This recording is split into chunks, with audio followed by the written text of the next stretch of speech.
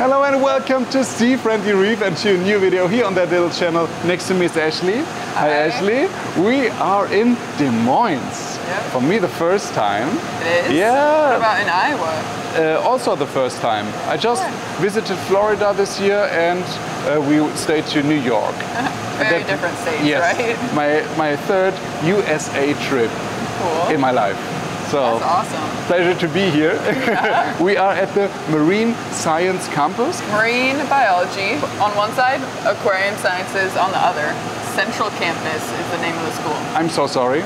So now we have it on the video. I would like to show you what these guys here are doing because it is totally interesting, and we as Germans do not have that in our country. Yeah. Things like you do here because you are working with students, with highly motivated kids, and it was wonderful to see. And now I will turn around the camera.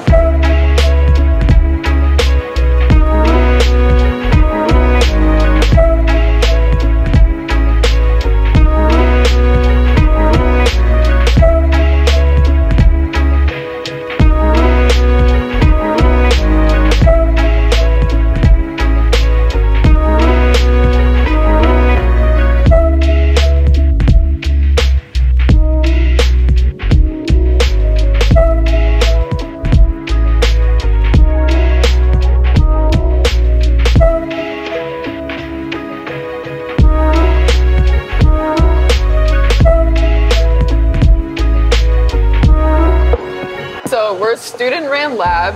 We range from anything from just learning scientific names. We are hands-on in all of these aquariums. We do plumbing. We build our own aquarium setups. We have started breeding different fish. We've bred shrimp. We are breeding corals. There's a whole range of things that we do here. Honestly, any type of project you want to take up, you talk to the teachers and you prove you're motivated, and they will do whatever they can to help you work on that. And the most interesting fact is that I would guess 99% of the people working here are volunteers. Yes. So the kids they choose to take the class and they get a grade for it, but then there's lots of opportunities outside that kids volunteer for, like come in on the weekends and feed. You have to be a volunteer for that. And honestly, the more volunteering, the more into the program you get, the more opportunities open up for you. This is fantastic. I mean, what can a kid do with an education getting here? In Iowa, our marine biology opportunities are very low, but once you're here, you've got your references. We've got Mr. Embry, we've got Dr. Berard, and they're willing to help you branch out. Coming here and having that connection and that level of experience that if you're from Iowa and you don't come here, you're likely not going to have experience anywhere else. I would rate this above working at like a public aquarium because you're able to take charge. You can submit ideas that are equal to any other like employer submitting ideas. You have a high range of control. I can totally imagine, because I guess here you also get the time for trying out things. Yes. Especially in the fish breeding topic. I know you are very interested and well educated in breeding fish. So I mean, we are surrounded by clownfish and guppies and some. We're working on damsels, blue devil damsels, tiger gobies, and striped blennies. We've had a little bit of luck with. Also, seahorses is one of our big projects currently. We've got our jellies, our moon jellies just came in, and we're really hoping to start breeding those. I guess some of you think maybe these fish are for sale, but it's not your main focus. Of course, you breed fish in a high amount. We can see that there are thousands of clownfish here, but this is not the focus. So your focus is 100% education. Yes. 100% kids. I mean, we saw 30 kids quite a few minutes ago hanging on Claude's lips and Alex's lips because they just wanted to have information and asking the teachers how they can breed shrimps and stuff like that. It's unbelievable for a reefer like me, an aquarium enthusiast. It is so great to see kids like that. How long are you in the reefer hobby? I have been at the school, I think 2019, the year of COVID. I was online classes, so It was literally just lectures and learning about things that were in the lab that I never actually got to see. And then I came back for my senior year, so the year that I graduated, I was in both programs at once. So I would just spend an hour over on one side and then go right to the other side for another hour. And being immersed in both sides of the lab at the same time, because they both bring so many different learning opportunities, really expanded my view, almost overwhelmed me with how many opportunities were brought up. There was so much to learn on both sides. What is your motivation? I mean, you are here 7 days a week, or no, Yeah. 7, but 5 days or 7 days? I was 7 days a week throughout the summer. Now I'm here 1 to 2 days a week, just because of the school year. But without getting paid. I mean, you have to have a vision or motivation behind that. Maybe you can explain that to us. I mean, I have like a big love for the ocean and conservation as well. And just, it really saddens me to see the way that our oceans are right now. And even though I can't go see the ocean here in Iowa, I still know the way that like our water affects our I know that from farmland Germany around too, here. yes. And I want to be able to have that experience to help conservationists. So I do strive for a career in marine biology, aquarist. I'm honestly just the whole spectrum I'm interested in. I want to be able to make a difference. And even if it's just with a couple fish, I want to be able to make a difference or inspire like young people to get more into things, even if it doesn't directly affect them. Awesome. Can you show us some of your favorite projects you're working on right now? I guess I mainly have been doing live food culture. Okay. So I've got algae over here. It doesn't look super exciting, but this is like the base of our breeding project. If we didn't have algae, we wouldn't be able to feed it to the copepods.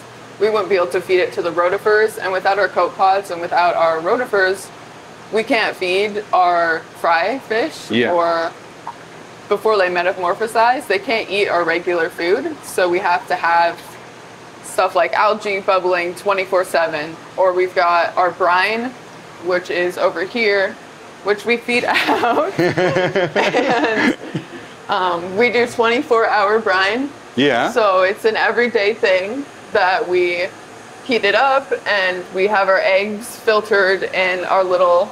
Oh, wow. Yes. We have a very DIY system going on, but we've got some of the strongest magnets in the world right here to take our shells off of our brine so we can safely feed them to our fish. And where do you get all the knowledge from? We get a lot of our knowledge from Dr. B and Mr. Embry. They give us whatever they can, but they also inspire us to go on and search even further for more information. That's why all of our projects are still student-led. Like, we are taught what they know, but we're also told to go learn more, whether that be through our own research, our own trial and error. Like, we have our seahorses right here that we're still trying to breed. And even though you can Google it and it says your seahorses are going to breed at 75.8 degrees Fahrenheit, that's not necessarily going to happen right away. So we have to experiment and still find our own information before we have success. And we have to say that all these projects are made by students. Yes. So there is no industry behind that. No. Especially when it comes to costs. So you get donation, and with that donations you can invest into your science. Yeah. So we do have like industries and certain people invest in us, but not in the way that they come in and they do it for us. They encourage us, or they help with like the funding, because we are still high school students. Not me, but working with them, they're still high school students. So since our schooling system can only put so much money into our program, we do reach out for help, and we expand our knowledge, because we're just one facility. We know that even though we have one tank of seahorses, there's going to be someone out there who has 2 tanks of seahorses and are breeding. So we appreciate any type of like educational value we can get from outside people. What is, in your opinion, the most important thing you can teach in an organization or in a project like that to the kids? The most important thing? I'm like a big fan of listening.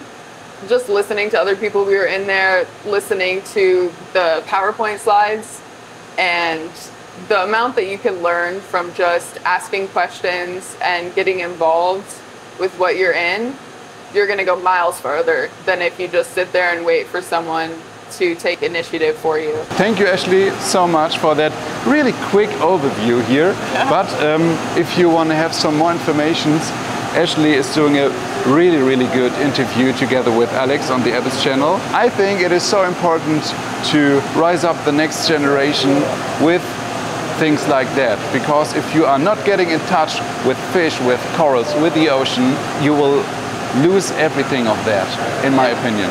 Thank you so much for your job and for your time. Guys, please leave a comment. I'll link your website also directly under this video, so the people can also check that out. And if you want to help, feel free to do that. Thanks a lot. Okay, thank you.